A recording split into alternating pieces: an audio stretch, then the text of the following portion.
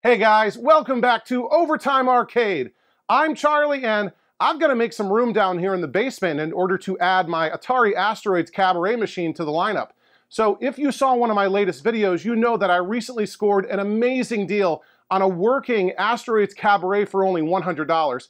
And although the game was completely working when I got it, there's a bunch of TLC we're going to need to do to it to really make it basement worthy. So that's what we're going to do in this video. We're going to tune up that Atari Asteroids cabaret arcade machine.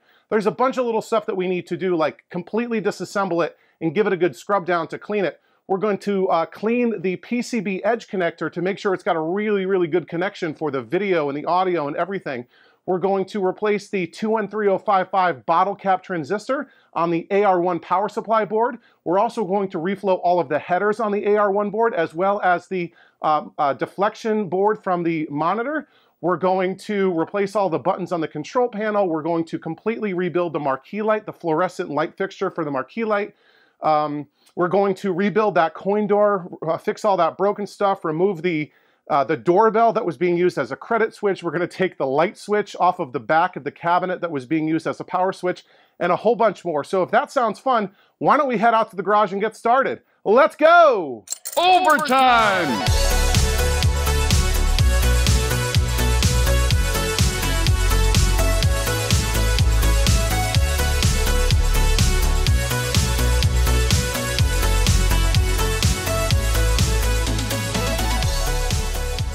Okay, let's dig into the Asteroids cabaret. I think I want to start just by kind of taking it mostly apart and getting in here and seeing what's going on. One interesting thing I discovered recently was, you know how in the previous video the image was sort of, fading in and out, sometimes entirely to a blank screen. And, I could bang on the side of the cabinet, to sort of bring the image back. Well, it turns out, I was assuming that was a monitor issue, right? So I opened up the back door to watch it happening, thinking I would see the spot killer LED go on the monitor, but in fact, I was seeing the LED on the game board go out, and wiggling the edge connector would create all kinds of noise on the speaker, the edge connector go into the game board. So now I'm thinking maybe it's an edge connector issue, so we'll clean that up too as part of this. But yeah, let's start taking things apart. I want to kind of probably start with the power, right? That's always good advice, right? Always start with power and connections. So let's get this thing open. In order to take the control panel off, to take the bezel off and get the monitor out of here, there are these two carriage bolts that hold this metal control panel in place. And it's held on with a couple of wing nuts. So it's not like a more typical control panel where there's like latches to undo. It's actually a wing nut. So let me get these off.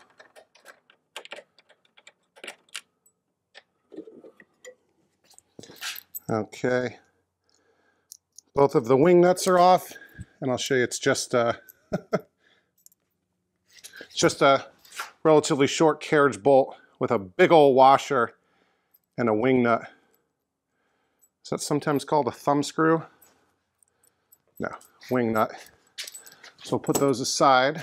And then the control panel will tilt forward. You can see what I'm doing here. It'll tilt forward, and we can take a look at what's going on in here. Okay, so with the control panel tilted forward, there's just a piece of smoked or tinted plexi right there over the screen. And then we have a cardboard bezel, which is stapled on. So let me see if I can get those staples pulled off. Okay, and would you, you might be surprised, but these cardboard bezels are kind of hard to come by. People try to make them, so I'm going to try to be gentle and not destroy anything. All right, there's one staple. And this looks just like a a paper staple. It's not like a, you know, like from a, like a brad nailer kind of staple. It's just a,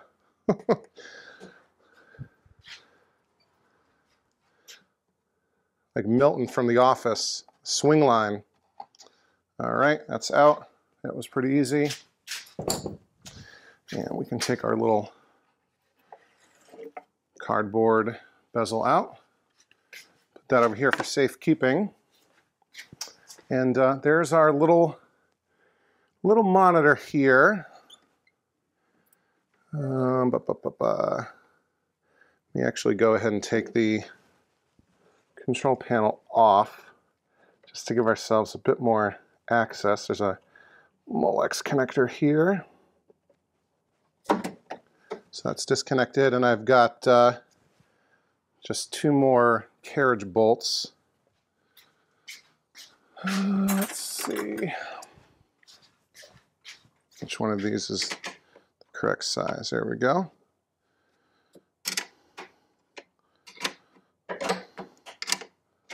This is a 7/16. All right. Okay. There we go. Oh, I got to remember that the grounding strap went through the left carriage bolt. So there's our little teeny tiny metal control panel. Very, very simple. Just you know, 5 leaf switches and 2 micro switches for the volcano start buttons. I'll put that over here. All right, let's spin it around. Let's disconnect the monitor. And I think you can see it's just a single connector right here. It's at 12 pins. And that's the only thing that connects the monitor. It's the only thing that should connect the monitor, bringing both the video signal and power. But the little power cord for the reproduction replacement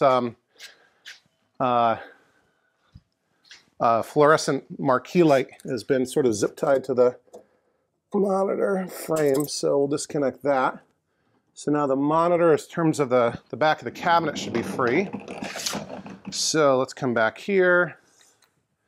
All right, and there's just these 4 bolts here, really 3 screws, and one's been replaced with like a hex bolt. So let's come undo these.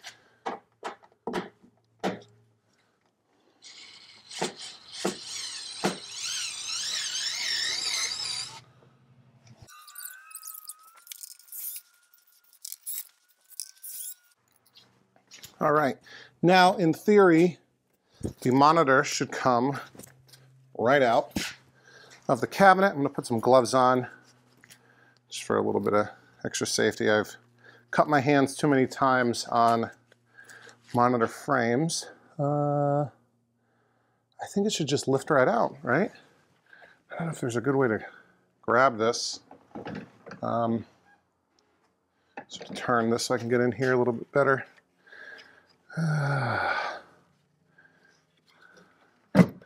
Yeah, the monitor is free.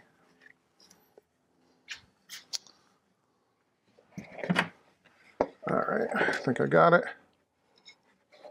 Yeah, it's tight.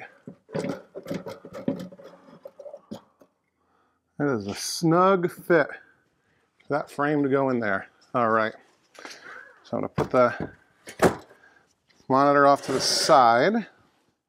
And before I go any further, I want to discharge this thing. And the way that you discharge a vector monitor is a little bit different than the way you discharge a typical raster monitor.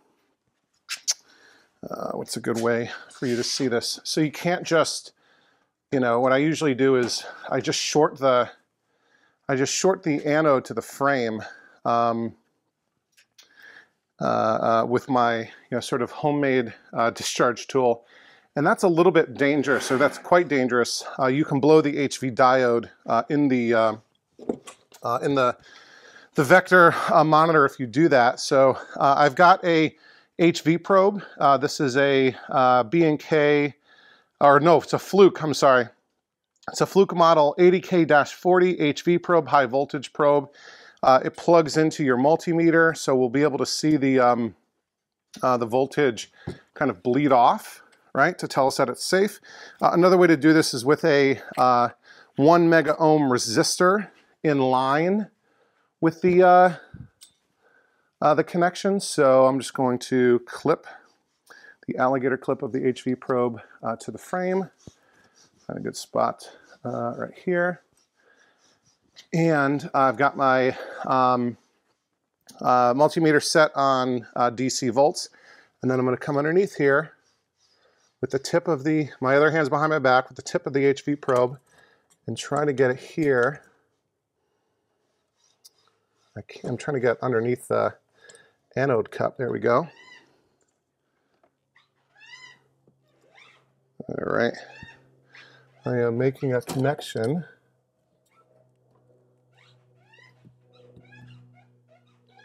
And I'm not seeing really any, I didn't see a spark or anything or whatever. So I think we are good. Let me double check something real quick first. Okay, so that's strange. I double checked the black and white vector monitor FAQ. And I went back and even looked at the footage, and I didn't see any voltage coming off of this thing. So that's interesting to me. Yeah, and again, this is a Electrohome 15-inch, allegedly, G05 805. So this is the black and white vector monitor used in Atari cabarets and cocktails and that sort of thing. So I think we're okay there. So let's continue this. I think I want to pull the boards out of here. So we'll take that edge connector off and we'll disconnect the Molex connectors for the AR board. This is not the AR2. Again, this is an AR1.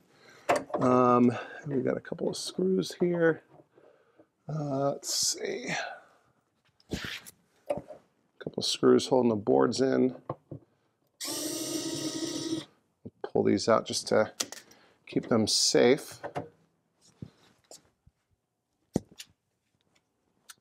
All right.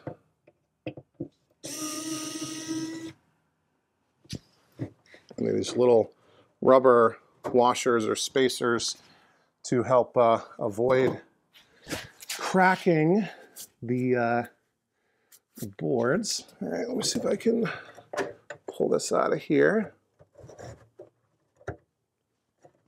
All right.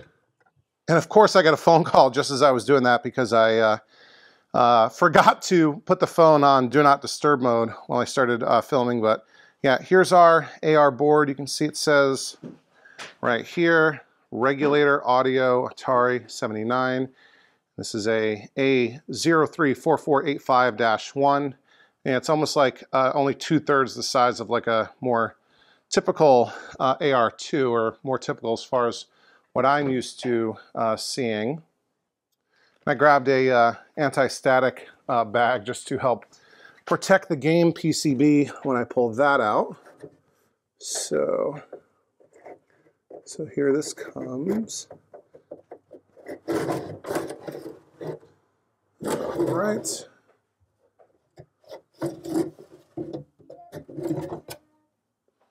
Let's take a look here. Yeah, so here's our Atari Asteroids game PCB. See, it says right there, copyright 79 and 80, tested November 11th, 1980. It's a revision 05, so it says A034986-05. The handwritten revision on it, and then a handwritten serial number of 203143.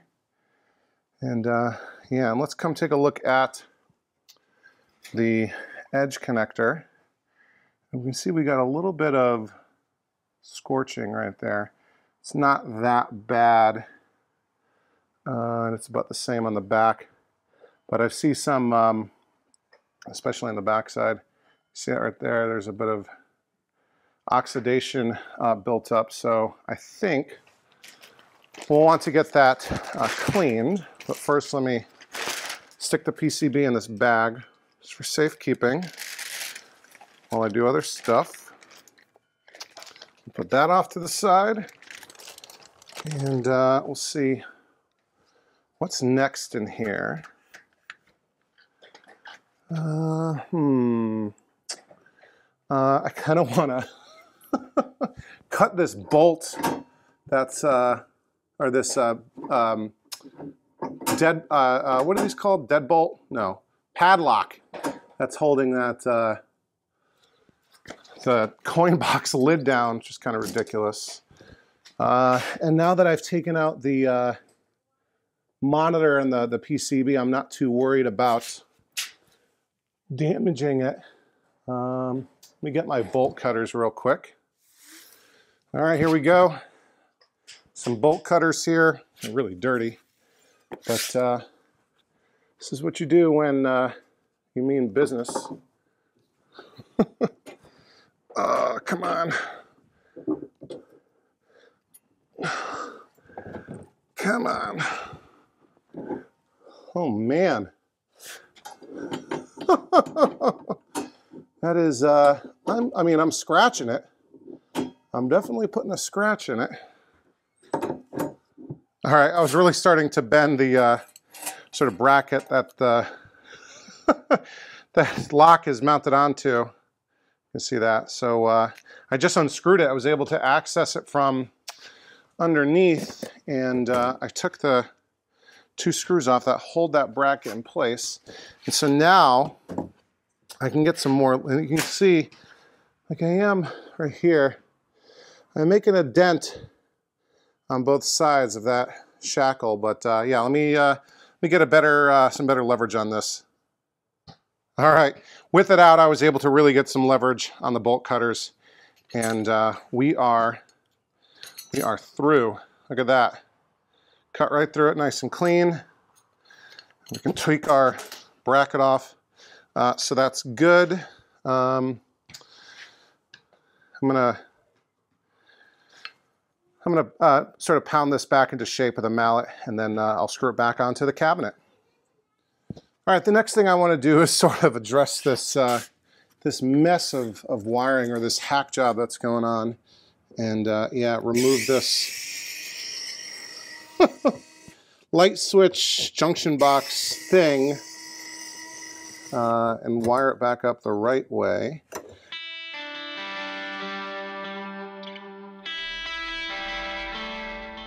Obviously, this is not the original power cord. It even says Husky on it. So this is like a Home Depot brand replacement.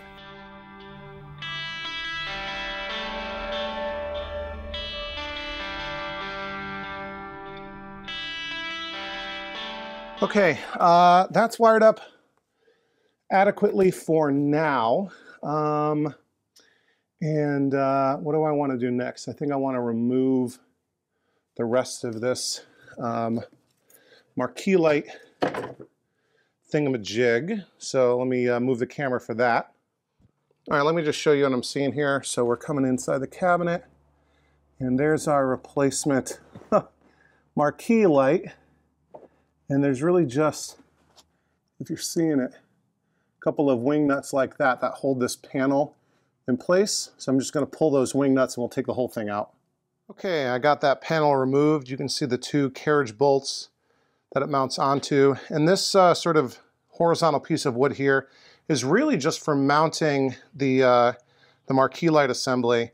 And over here, if you can see some of those splinters, this piece had been pulling off of that wooden cleat or brace, which is part of the assembly that holds the monitor in place, that mounts the monitor. And that had been separating, not the monitor mount, that wasn't separating, but the sort of horizontal piece that the cross piece that the marquee light mounts onto. And so I was able to get that back into place. There were some nails that had been pulled out, so I was able to sort of use clamps and squeeze that back into place. So that's good. I think we're in good shape there. And here is the board that the marquee light assembly is supposed to mount onto.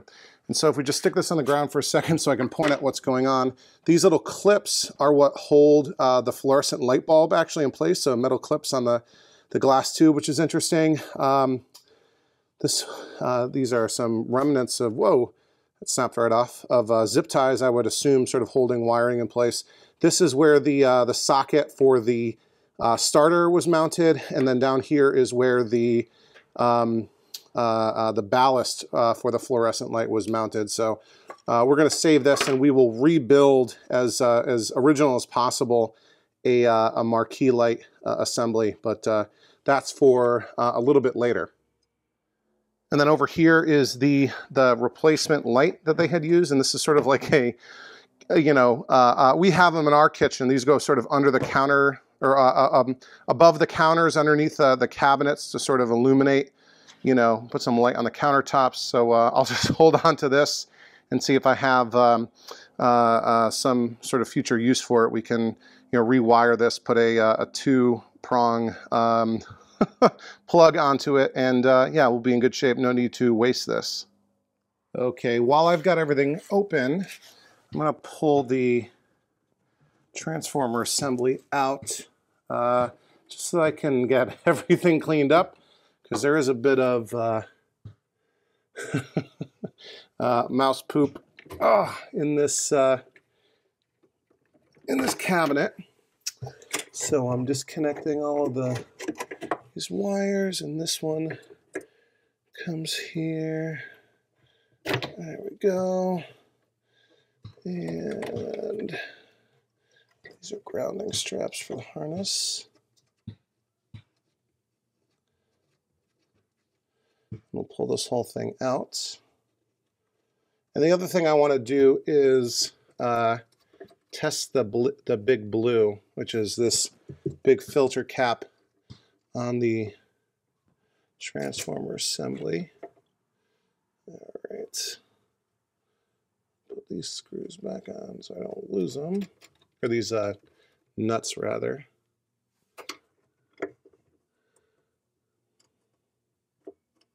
Oh, and this fuse fell off. All right, that's interesting.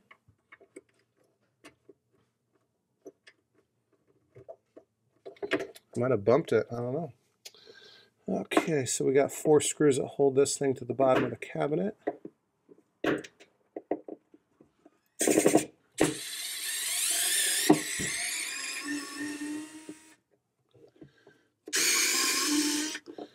Okay, 4 screws are loose. Pull them out for safekeeping. And now this should just lift right out. Okay, nice and heavy. Okay, before I get ahead of myself, I actually need some of the wiring from the cabinet to test the big blue, because I've got to power it up to test it. So I've got some of these wires plugged back in. This is the connector for the power cord that goes into the wall.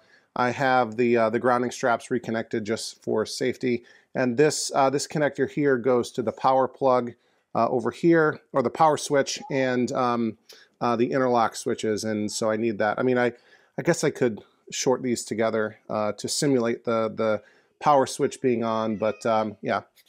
And so I've got the thing sitting on a milk crate and tilting out of the back of the cabinet.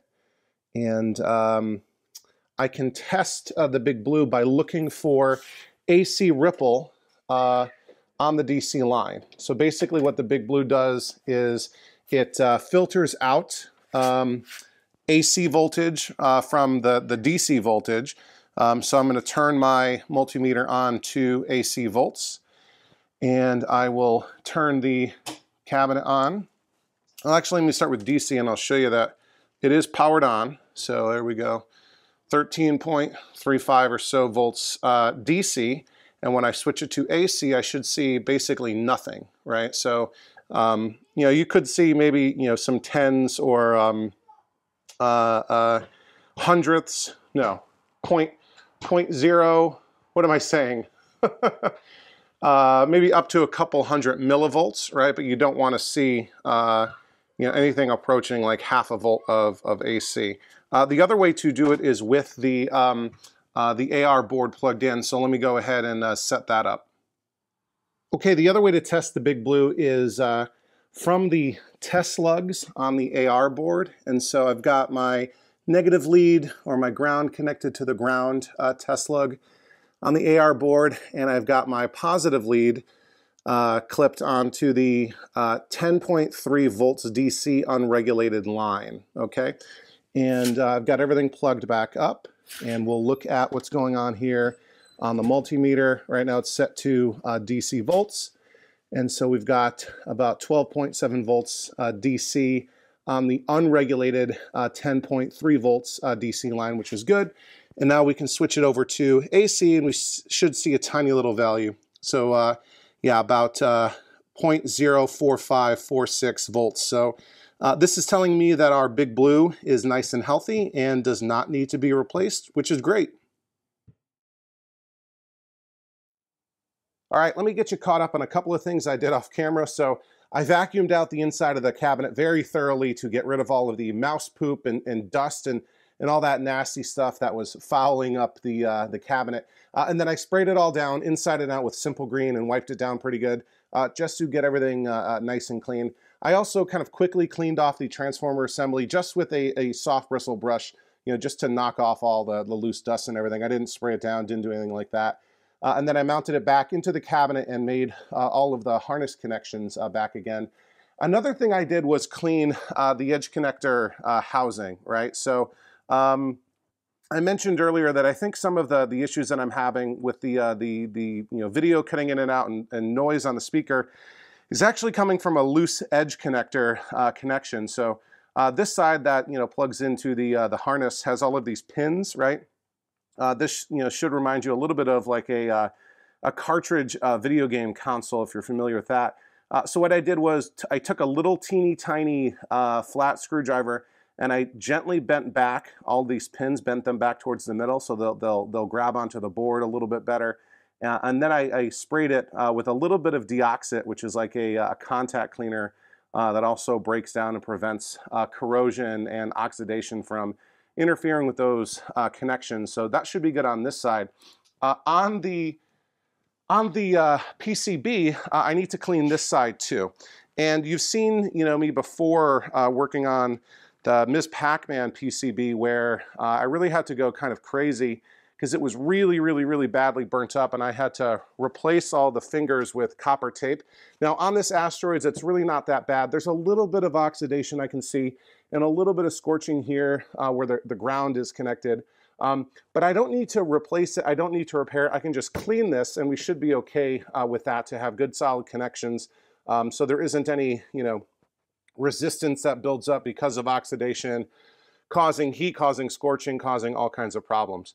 So what I'm going to do is, and this is a technique I learned from Andrew B on the KLOV forums, I've done it on my Tempest before, is I've got this scratch pen. It's a fiberglass scratch pen. It's actually getting to the end, and I bought another one. And it's just these little tips, these like strands of fiberglass in here that will allow me to sort of scratch off gently all the oxidation. And then I'll clean that off with isopropyl alcohol, and then I'll put a little bit of deoxit on it. This is the can of deoxit that I have, Deoxit D5. You don't want to spray this on directly because it comes out really fast and it makes a mess of everything. So I'm just going to spray it onto a little bit of it onto a piece of paper towel and wipe that down. So let me show you quickly, what I'll do to clean this thing off. I'm just going to come in here and I can see it right away. You might not be able to see it on camera. These connectors get nice and shiny. You got to be careful because little pieces of fiberglass go everywhere.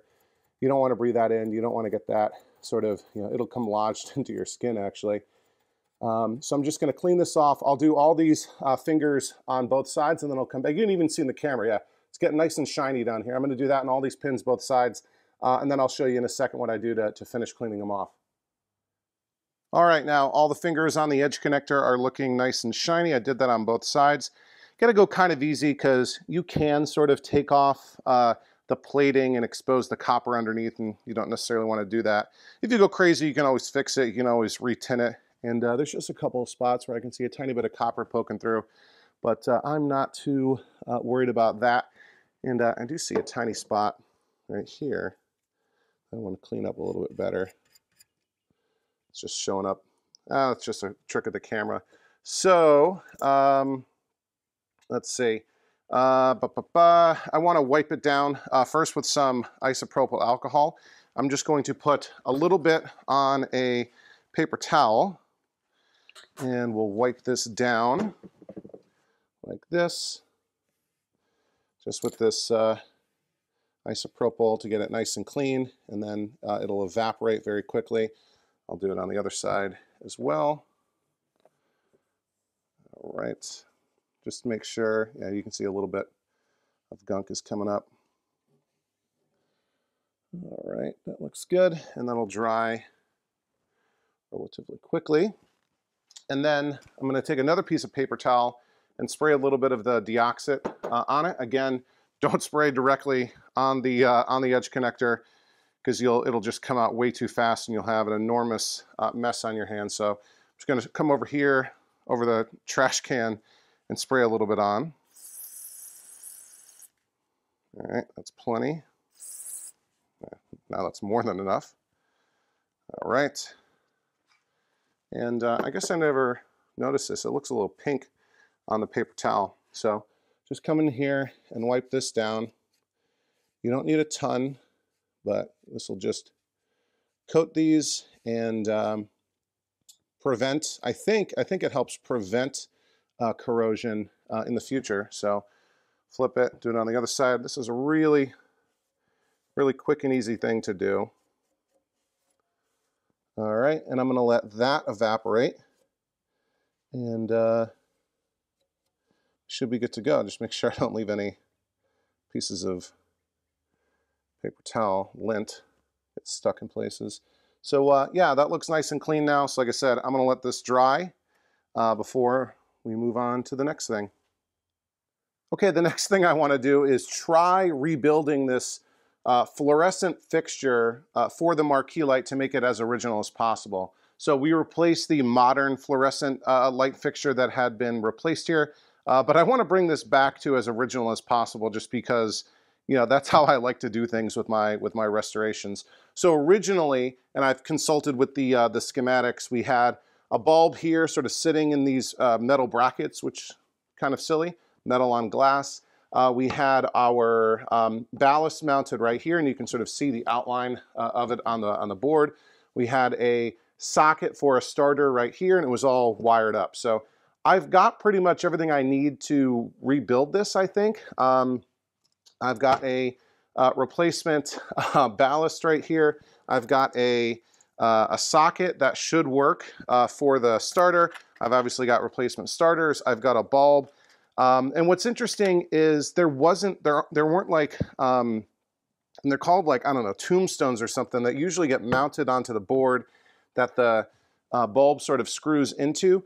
But instead, the original, according to the schematics, it had these almost like V-shaped connectors that just sort of clip onto the ends of the fluorescent tube. And those clips themselves, those ends themselves, aren't mounted to the board. So it's really these like brackets here hold the tube in place, which I thought was kind of interesting. So I'm going to attempt to wire this up. Again, I've consulted the original schematic, and I looked at my other games to sort of get a sense of how those were wired up. So I think I have an understanding of what to do, but of course, you know, as always, we'll see when I actually get it put together if it works or not. So I want to dry fit this first to get a sense of how much slack I have to work with. So I don't know if maybe I want to go like this, and this can go down to the connector. And let's see. I'm just kind of messing with this here just to sort of see how much you know, wire I've got to work with. And these are real short. These will sort of go right here. This will go over here. And these wires are so tiny. Okay. Okay, after a bunch of checking, I've actually decided to call a bit of an audible. So I wanted to use these original, or these connectors that are as close to the original as possible, but the gauge of the wire down here, if you can see it, is just way too tiny, and I don't feel good about making a connection with wiring that is so small. And at first I was a little bit disappointed that this is the starter socket that Amazon sent to me, because I thought I was buying a brand new one.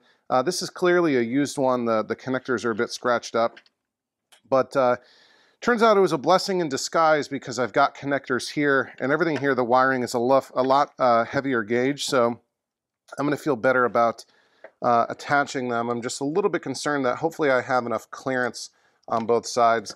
And I thought about you know, taking this connector off and using it. The problem is, if I can find it here, inside there are these pins, and I found some female like Molex connectors that were about the same gauge. The problem is these things have a very short connection part, and they bend over to fit inside of that housing, and I just don't think I'll be able to match that. So I'm going to try to roll with this. So let's go ahead and start getting this together. I'm going to try to mount components onto the board, or onto the panel with the original screw holes if I can, or whenever I can. So we'll put that one here. We'll put this one there. Again, just trying to approximate as closely as possible what was here originally. And we've already failed a bit with these connectors, but hey, we tried. So let's get this side going over here, and let's see if the screw will fit through that connector. Maybe just barely. Put that there.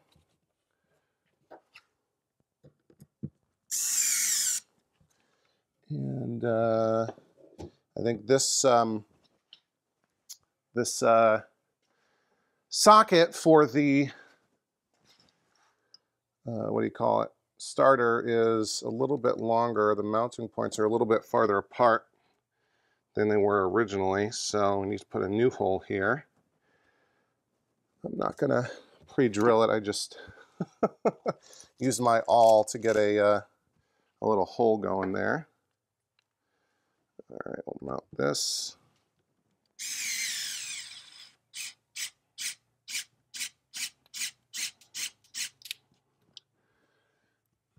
We're kind of cutting into the plastic, but hey. And look at that.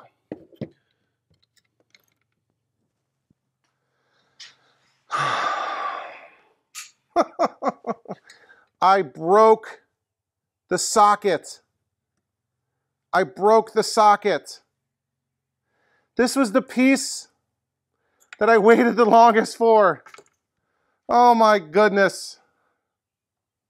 And that's not fixable. That is busted.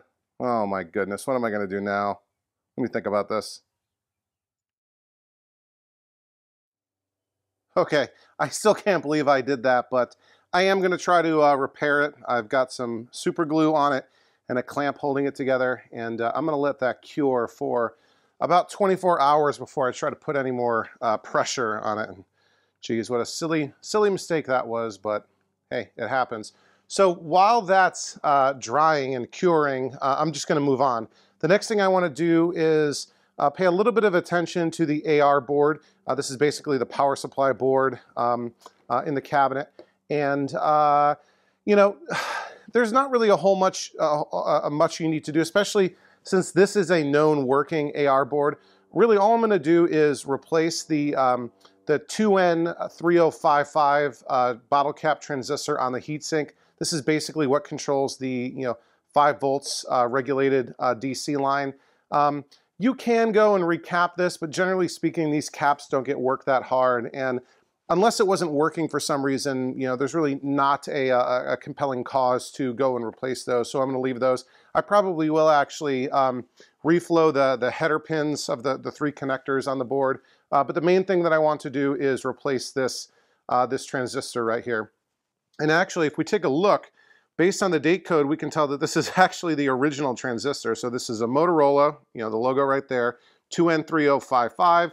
And the date code here tells us this was manufactured in 1980 for 80, and then 39 is the 39th week of the year. And I think that's like the end of September, beginning of October. So yeah, that is the original one, and it served its useful life. So we are going to say goodbye to it.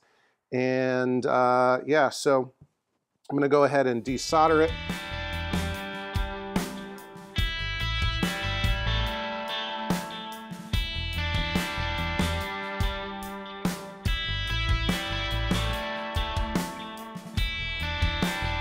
So we can install our new transistor, and yeah, I guess, wow, even though this one is original, it had a silicone pad on it. Interesting. Did they remove this and put the original one back in place? I don't recall. Or did somehow Atari ship some of these actually with these sill pads? Interesting. Okay, so I've shown you this mostly before. If you see, there's a polarity to these transistors. So the two holes where the leads go are closer to this end than they are to this end. So you can't put it upside down, right? So similarly, you can see the legs are a little bit off center. They're closer to here than they are to there. So we're going to insert it that way.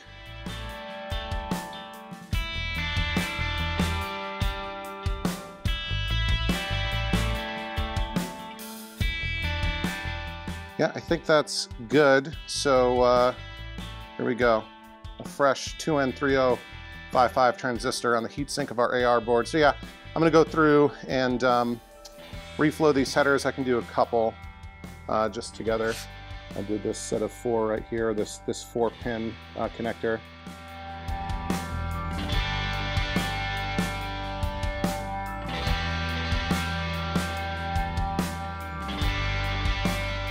All right, all those headers are nice and reflowed. So we can actually go ahead and test this in the cabinet.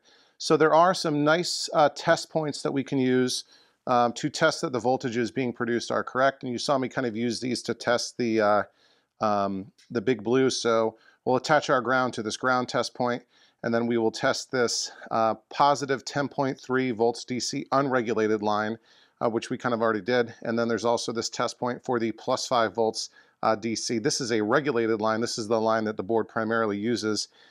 We've got speaker test points over here that we don't really need to use right now.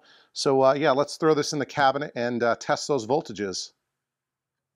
Okay, I've got the AR board back into the cabinet. I've got the wiring harness plugged back in. I've got the main power cord going into the wall. And I've got my multimeter hooked up to the 10.3 volts DC unregulated line. So let's turn it on.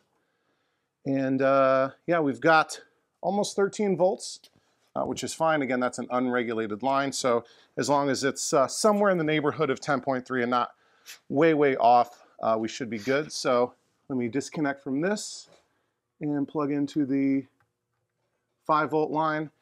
And we are a bit high. All right, so that says 6.192 volts, which we should see 5 volts there. So that's a little bit high.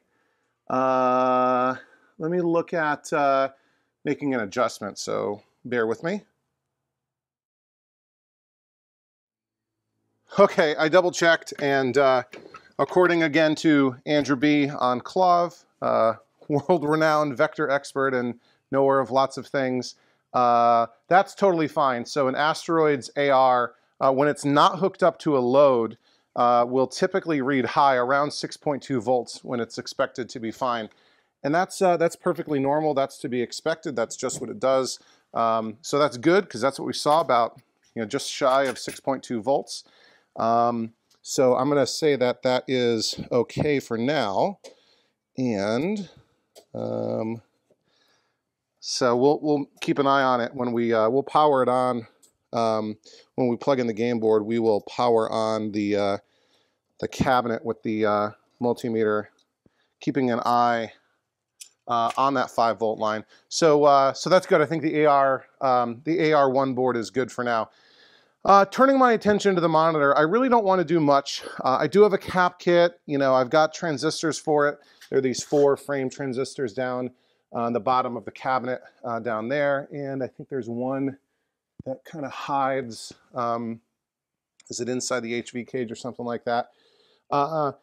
I've got a cap kit. I've got new transistors. I don't really want to mess with it. All I really want to do right now is reflow the headers. So let me come in and disconnect the connectors. There we go.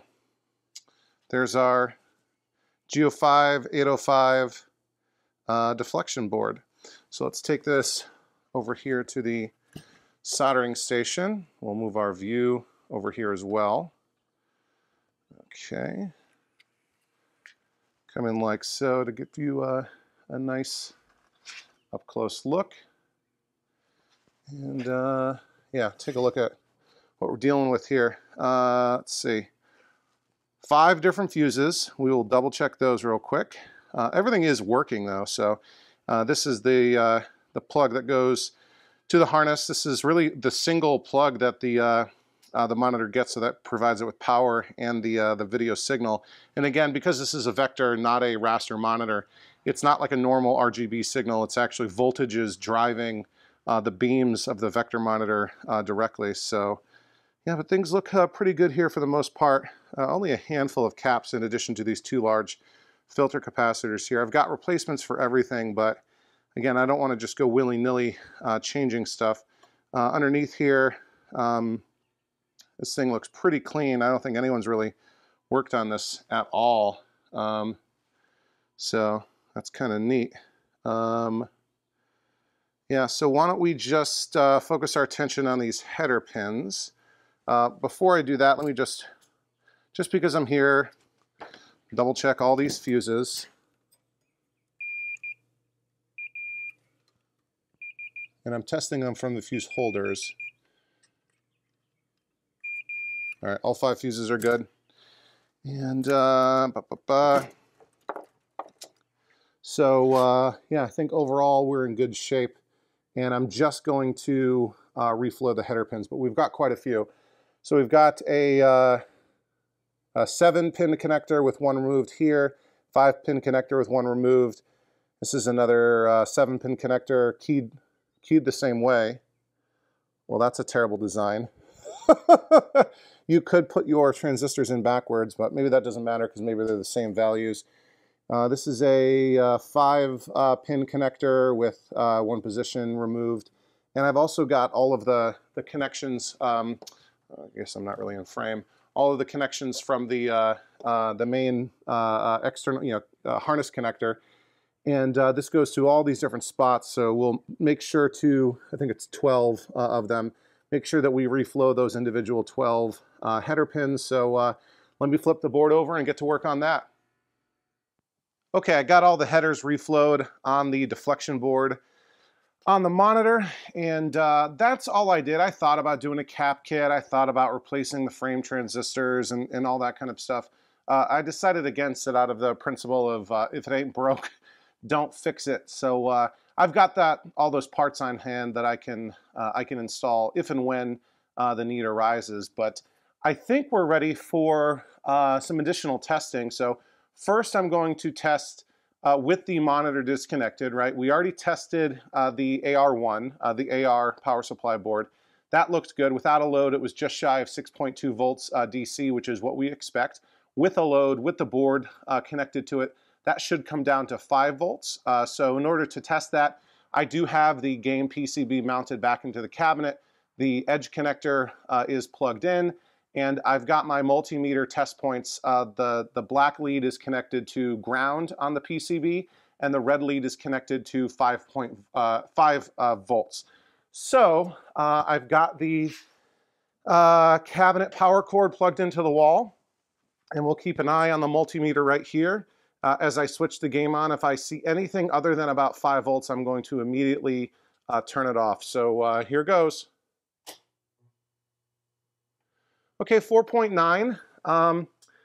That's a tiny bit low, but that should be okay. So if I really want to, I can adjust. There is a potentiometer, a pot on the AR board. It's got some hot glue on it from the factory to hold it in place. But 4.93, let's call it. I think that's okay. So we're going to disconnect that. I'm going to come in here and hit the test switch. Put the game on test so that we have a stable image, right? I don't want one that's necessarily all jumping around because I want to measure. Oh, yeah. Before I hook up the monitor, I want to measure the voltages, the output voltages being produced by the game PCB.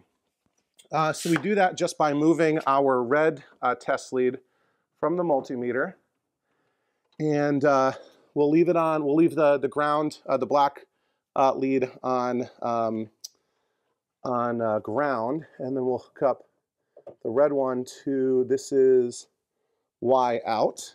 And again, we have it on DC volts, and we have the test switch on. So we want to see, hold on, let me double check the correct voltages.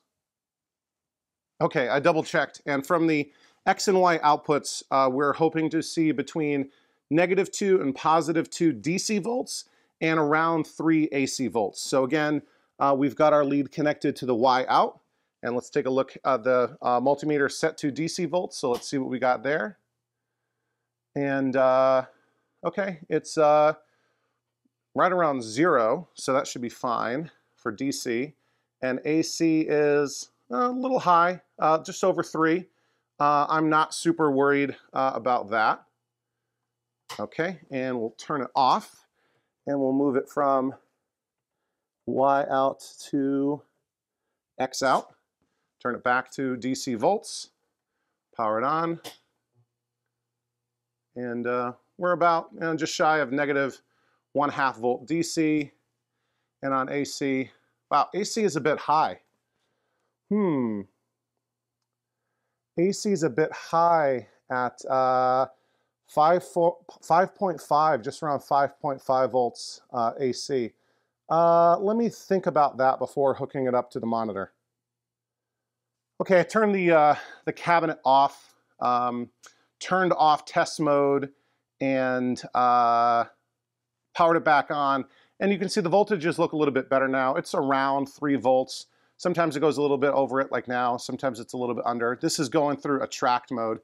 So I think that's probably okay. So I think we are safe to go ahead and plug this into the cabinet. So, or plug the monitor in. So I've got the game turned off. And let me come over here and plug everything up. And I've got to wrap this up pretty quickly because I need to go record or do the live stream of the my podcast, the Coin Jam podcast that I do with Liam from Retro Robotics. I do it with, am I going to be able to get this here? Liam from Retro Robotics on YouTube, and Jeremiah from Coin Op Corner. How am I going to position this? And Kay from, we'll go like this, from Prime Arcade on mostly TikTok and Facebook. That's where he does videos. So I need to wrap this up so I can get that live stream going. I'm usually, every time so far, I've been the one that hosts the live stream. So, okay, let me turn off the house lights real quick. And if we power this back up, we should hopefully, fingers crossed, see Asteroids on that game screen right there.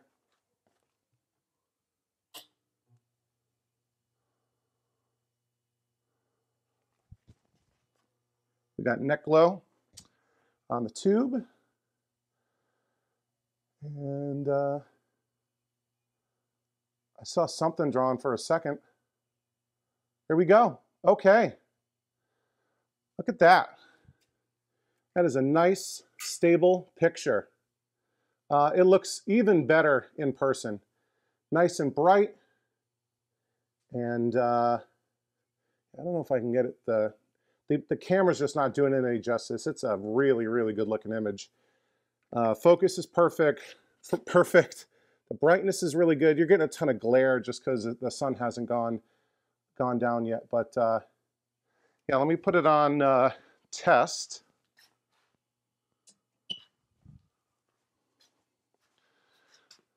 All right, I think we can probably adjust that image just a little bit. But yeah, other than that, it's great. Yeah, and I don't have the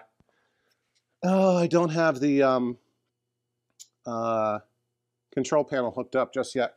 But right now, I would say that's a successful test. So we've got the board is still working, the AR power supply is still working, and the monitor is still working. So that's great. So let me get this all packed away and get ready to hop on that podcast live stream, and I'll come back. And once we get the thing into the cabinet, maybe we'll, or at some point, we're going to adjust the geometry. I want to make it a little bit taller. The width is probably okay, but yeah, we can stretch the image out vertically just a little bit. So yeah, making progress, which is great. All right, I got a couple minutes, and the cabinet's out and set up. So why don't we actually try adjusting the height real quick? And I believe that's just with the Y gain, right? On the PCB. Yeah.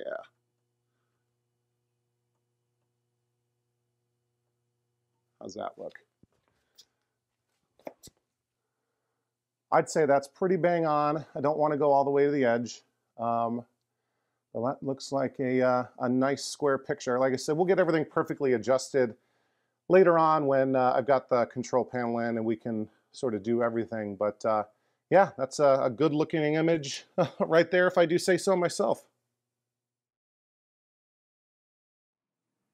All right, with that stuff out of the way, it should hopefully be mostly downhill smooth sailing from here. Again, famous last words. So it's been 24 hours, and I think the super glue holding the starter socket back together should be fully cured, fully dry by now. I do have it, mounted onto the plate or onto the board for the marquee light, and I've plugged in these two little ends into the sides here. I'm a little bit worried if it might be too wide, but hopefully we should be okay. And again, I consulted the wiring diagram in the Asteroids Cabaret manual and looked at a few of my other marquee lights, and I think I have a sense of what's going on. So what's left to be done here is wiring this end of the light wiring to one end of the ballast, and the other end from the marquee light and the other end of the ballast will go into a Molex connector to plug into the power. So let's dive into this. And there we go. Pull it right out. Snip it right off at the pin. And strip it just a little bit with my automatic wire strippers. Okay. And grab a wire nut. Okay. I think that's fine. And bring this down here. Okay. And I think the only thing I need to do, or the last thing I need to do, is wire up this Molex connector.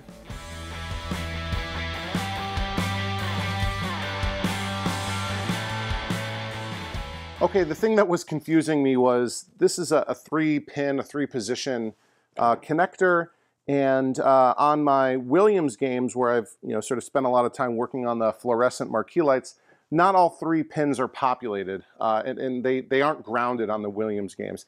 And technically, fluorescent light fixtures don't need to be grounded to function, but I think they're supposed to be grounded for safety reasons. And it looks like in the cabinet, all 3 positions are populated, and there is a ground that goes to the middle pin. So I went ahead and rigged something up. I got this ground wire with a ring terminal sort of tied into the ballast here, which I guess is as good a place as any. So let me come in here, and all of these 3 wires have had pins crimped on. So I'm just going to come in and get them into this housing, connector housing. All right, all 3 pins are in the housing. I'm just going to throw a quick zip tie on here, kind of contain these wires a bit and keep them from going all over the place. Just a little bit of cable management never hurt. So yeah, let me throw in, I almost forgot, throw in a starter into the socket. And these are just FS2 starters. Get them anywhere, super, super common. And there we go. Starters in place. So let's come over here and put this sucker into the cabinet. All right. I don't think that'll be in the way. And hopefully, hopefully there's enough wire to make this connection. Things were a little tight. And yeah, like I said, I put locks on the cabinet, so I was able to remove this thing that had been previously a little latch holding the back door closed. So come in like this.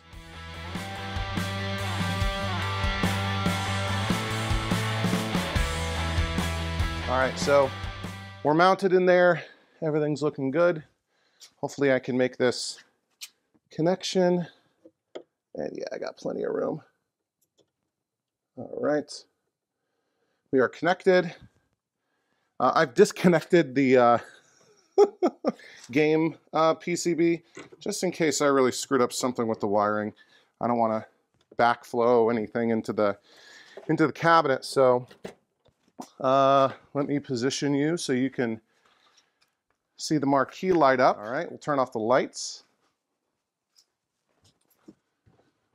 House lights are off. We'll turn the workbench light off. The only light I got in here right now is the citronella candle burning. Let's turn her on. If I can find the switch. Nothing. Oh. Let me do the trick from before. The last time when I was doing this. Oh, do I have all my... There we go. Ah, the interlock switch. Look at that. Somehow this interlock switch had came undone. Wow. Look how good that looks. Look how good that looks. Nice and bright. That's such a good marquee. I mean, the design is great, right? Nice bright colors, iconic. And look how, I mean, it's immaculate. It's in great shape. I don't know what that popping was. I hope it wasn't the speaker making that noise. But yeah, isn't that nice? Isn't that cool? Worth the effort. Well, I think so. You can be your own judge of that. All right, coming down the home stretch, and the next thing I want to do is replace these buttons. You know, we looked at this before, and you know they're borderline. They're just a little bit too far gone. I'd rather put new buttons on. You know, there's accurate enough replacements available, and it'll make the control panel pop. Plus, you know, I've been noticing that, you know, while playing the game, that a couple of the buttons, the springs are a bit gone, you know, worn or whatever. So just loosening all these pal nuts, and we're going to go one at a time just so we don't risk connecting the wrong leaf switches and then having to figure out what we did wrong. So let's get this first one off. And there we go. I got these replacement buttons from Arcade Shop. Okay. There we go. Look how grody that is. That's one of the better ones too. I'm not going to throw these away. I'll hold on to them just in case I decide, you know, down the road to go back. We can always do that. Another thing I'm going to do is while I've got everything out, I'm going to clean and adjust the leaf switches. So you can use like a piece of business card, and I didn't want to put somebody's name and phone number and email on the screen, so I just grabbed a piece of cardstock and you slide it between the two contacts and just drag it through. And look at all that. Look at all that crud. Do that a couple of times until it starts coming up relatively clean. Dang. Might need to get some more cardstock. This is filthy. Wow.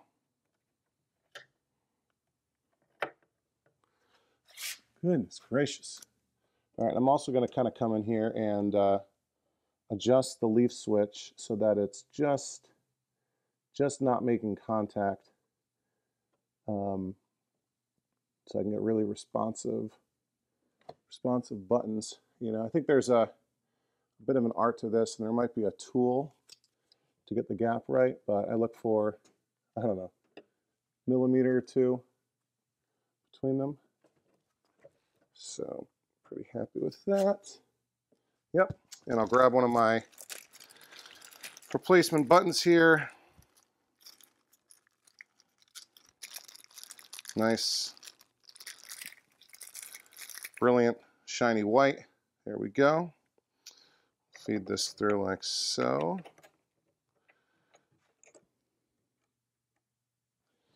And we'll get our paddle nut back on.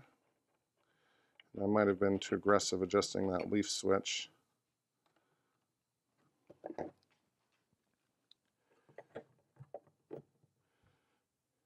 You don't want to go crazy tightening these paddle nuts. Make them just a bit tighter than hand tight. That looks really good. All right, let's see the difference in the light. Look at that, almost night and day. So yeah, I'm gonna go do the other four. I'll clean the leaf switches, replace the buttons, and then I'll come back and show you what it looks like at that point. All right, doesn't that look good? 5 new buttons installed, nice and bright white, shiny new, with the leaf switches adjusted the way I want. So now I can come back in and we can reinstall. How did this go? I think this went like, am I gonna forget? How did this? Yeah, it went like this. Okay. Trying to remember how the control panel mounted, and it mounted like this. Okay.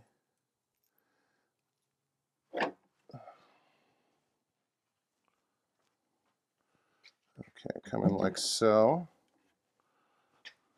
Kind of prop it up with my legs so it doesn't fall away. All right, like that, right? Is this right? Yeah, it's got to be like this. Okay, this side goes in like that. All right, we are installed and grounded. All right, that'll work. And I can come and reconnect our control panel Molex. Okay, is that in all the way? Yep, okay, we're in all the way. So yeah, let's turn our attention down here a little bit, because the next thing I want to do is take this coin door off and fix up the nonsense, the hack job that's going on down here.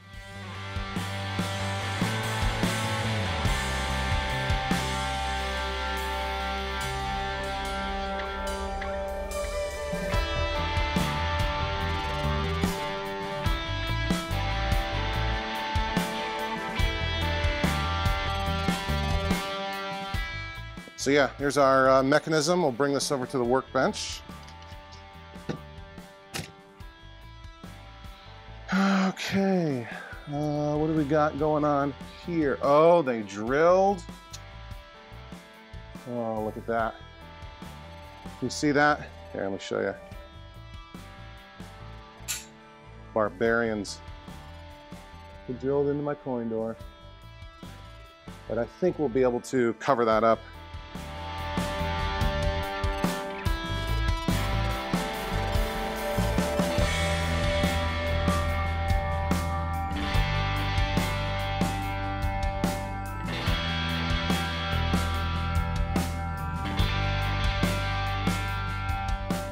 And then over here on the coin door mechanism, turns out I didn't need to solder the wires back onto the coin switch because if you see here on the side that was still intact, it had quick disconnects.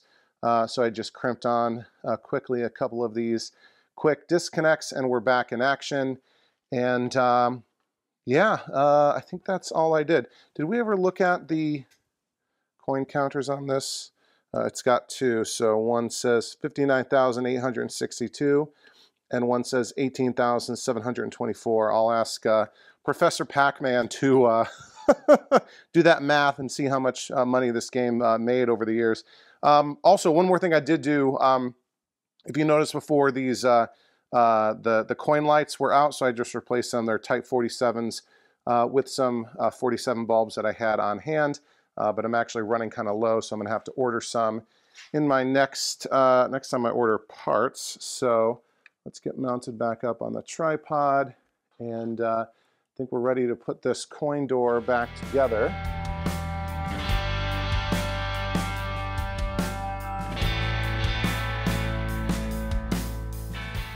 I think we're done. I think we're ready to test this thing, so let me grab the monitor and very carefully put this thing back into the cabinet.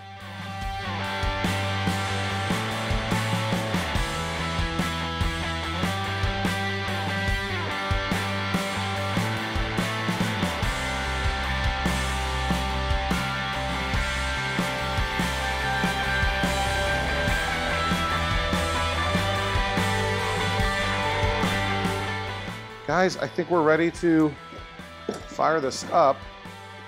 We'll fire it up like normal, and then we'll do the test mode just to make sure everything's okay. So let's turn off the house lights, the overhead garage lights. Let's turn off the workbench light, and cross your fingers. 3, 2, 1.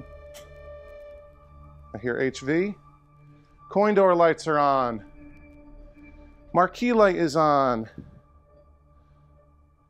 I can sort of see some light coming through down here, but that's fine. Do we have an image on the monitor? Not yet. Oh, there we go. Look at that. There's some light bleeding up here. You can sort of see coming from the control panel. It's not terrible, but I might want to put in something to kind of block that. If you can see down here, yeah, those coin door lights look really nice. I don't know if you're able to see what I'm seeing down here. I'm getting some bleeding light here. Maybe that's sort of weird that it's not in all the way. Might have to investigate that. And up on the monitor, there's a little bit of bleed from the marquee light. But yeah, that monitor looks great. Fired up, no problem. Nice and bright. Yeah, I mean, vector monitors look a little bit weird on camera, and I am going to turn on the overhead lights for a second. It looks great in person, so let's see what it's looking like now. Oh yeah, too much glare. Anyway, let's drop a couple quarters in and see if those coin mechs are working. They were a little bit dirty. I should clean them at some point. But all right, grabbed a couple quarters. All right, going on the left side right now. Okay, it did not like that quarter. Right side. Okay, that went through. I don't have a coin box. I don't have a right size for it. All right, I'll have to figure out what's going on with this. There we go. It worked. Left coin mech accepted. I've got the 1 and 2 start lights going. Are they supposed to be out of sync like this? I thought in most Atari games, when you had the ability to play 2-player, they would flash at the same time. Interesting. Okay. Before I play a game, I want to try something. Let me grab my keys. Let's open this up, and it's going to turn off when I open it up, just because you know, the interlock switch will pull. But I'm going to hit the test switch, put it into test mode. There we go. Pull the interlock. And there we go. We are in test mode. And I think I should be able to hit buttons now.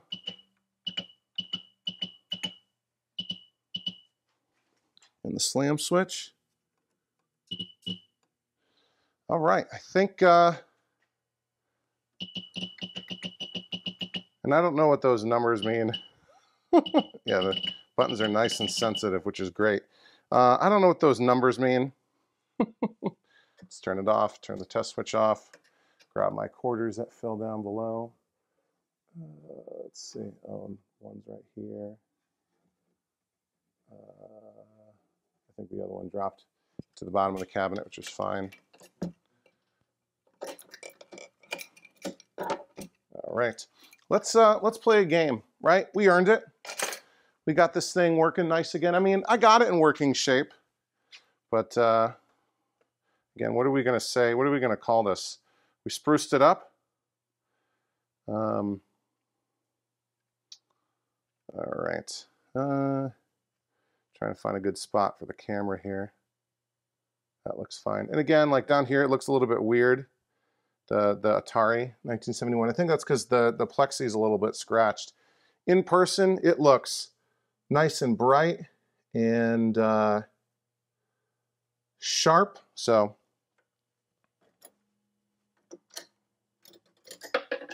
there we go. It says push start at the top. So let's play a game here. Player 1. All right. Speaker's nice and great. Yeah, so maybe it was mostly that, what do you call it? Edge connector that was the issue.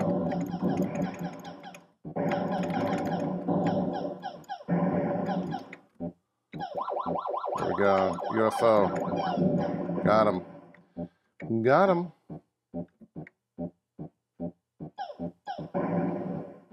I don't want to bore you, but I would like to farm for a high score here. I think I might want to reposition the cardboard bezel a little bit. Seems like it's coming, it's too far down on the top. Oops. Accidentally blew up the last asteroid. Oh, got me. Oof, wasn't paying attention. It's waiting for a good spot to have me reappear. Oh man, I had too many bullets already going on the screen. Yeah, again, this is not a tutorial on how to play. Yeah, buttons feel good.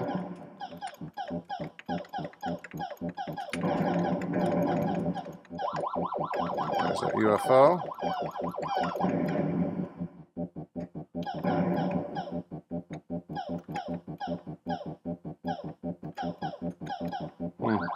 Oh, there's the small one. That's worth 1,000 points, right? 2 asteroids left. There's my little small friend again. Got him. I think he crashed into...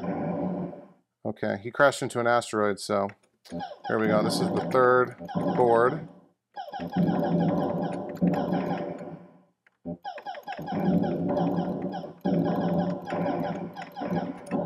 Alright.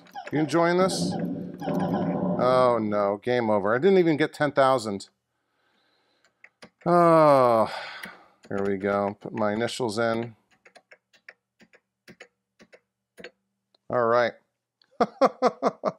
Anyway, I think I'll wrap up the video there. There are a couple more things I want to do to this machine. What do you call it? Power cord, what is it? It's the strain relief bushing, a power cord plate that goes on the back of the cabinet. I'm going to make a new one of those. I'll get some plastic and cut it to size and put it all together. What else do I want to do? Yeah, this coin reject button might need some finagling. This one's working great. I don't know if, I think it might be the pork chop is a little stiff and not like, I don't know, you gotta work it back and forth to get it back out. I'll probably need to clean those coin mechs, yeah, maybe paint these carriage bolts, who knows. But you know, a little patina never hurt anybody. So yeah, really happy with how this turned out. You know, great deal. A little bit of work to make it basement worthy. So I'm gonna have to figure out where this is gonna go downstairs in the basement. So stay tuned for some sort of rearranging of the lineup down there. But this is definitely gonna go into the office. I'll keep for sure all the vectors in my office so I can keep a close watchful eye on them. What else do I want to do to this thing? Oh, I've got a high score save kit from Brazington that I want to install. Not the multi-kit, just the high score kit. And we'll do that maybe in a short video or something at some point. But yeah, another game ready to be added to the lineup down in the basement. And what a special one this is. One of only 600 ever made, an Atari Asteroids Cabaret. So yeah, I think that'll do it for this episode. You know, if you're ever curious about the tools and parts and everything that I use in any of my videos, you can always go down to the video description down below. It's got links to all the parts and tools that I use as often as I can, you know, as long as I can find them available for sale somewhere. So check those links out there. And, you know, whenever I can do it, they're affiliate links. So if you buy something through one of those links, it you know, sends a couple pennies my way. So that's a great way to support the channel. And also all the great feedback that all of you provide, you know, liking the video, sharing it, you know, leaving a comment telling me what you liked, what you didn't like, you know, what you would have done differently. You know, all the subscriptions, we just hit 1,000 and it's insane. I can't believe it. We've only been doing these videos for like 7 months and we're already over 1,000 subscribers. I'll be doing at some point, you know, maybe in the next week or so, I'll do like a bonus live stream to thank you all for that, but details to follow there. So yeah, and if you haven't subscribed, now's a great time. You can't be one of the first 1,000, but you can be one of the first 1,000,000. Anyway, we'll end it here. I'm getting delusional. It's like, oh, that's a different channel. It's like 1 o'clock in the morning and I got work tomorrow, so let's wrap this up. As always, I'm Charlie. Thanks for watching Overtime Arcade, and I'll see you next time. Overtime!